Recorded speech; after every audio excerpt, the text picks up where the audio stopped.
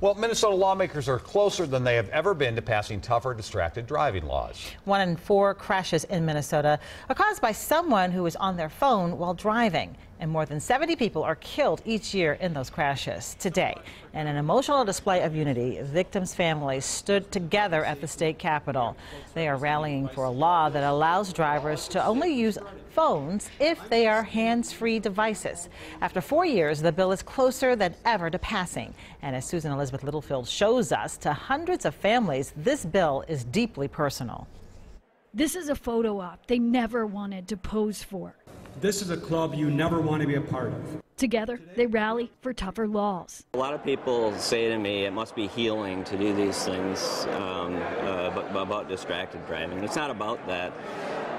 Anybody who's had a kid know you'll do just about anything for your kid. And that's what it is for me. I feel like if I wasn't doing this, I wouldn't be supporting my son. Their son Phil, a college runner out for a jog, was killed by someone on their phone. It's the first thing I think of when I wake up in the morning and the last thing I think of when I go to bed at night.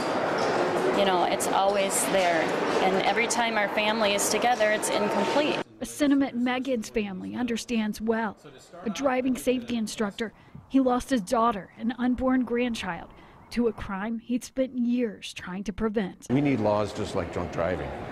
You know, where you go to jail, where you get a $1,000 fine with court costs and fees. That starts to change behaviors. In Minnesota, when someone gets their first DWI, it's a $1,000 fine and/or 90 days in jail. When someone is texting on their phone while driving, it's a $50 plus court fee fine. We need to step it up. Representative Mark Uglum is sponsoring a hands-free driving bill that would give officers much more power to pull over anyone who appears to be playing on their phone. It's time. Other states are doing this. We have to get caught up with the times and technology. And so they stand together because of who they are apart from. We're here today to honor Philip LaValle. I'm here for my sister Megan and her unborn baby. I'm here because of my sister Rhea Patel. I'm here because of my grandpa Joe Tukalski. We're here to make a difference because of our son Robert Brow. The hands-free bill now has to go to another House committee. The hope is that soon it could be on the House floor for a vote, and it does have some serious bipartisan support. At the state capitol, Susan Elizabeth Littlefield, WCCO 4 News.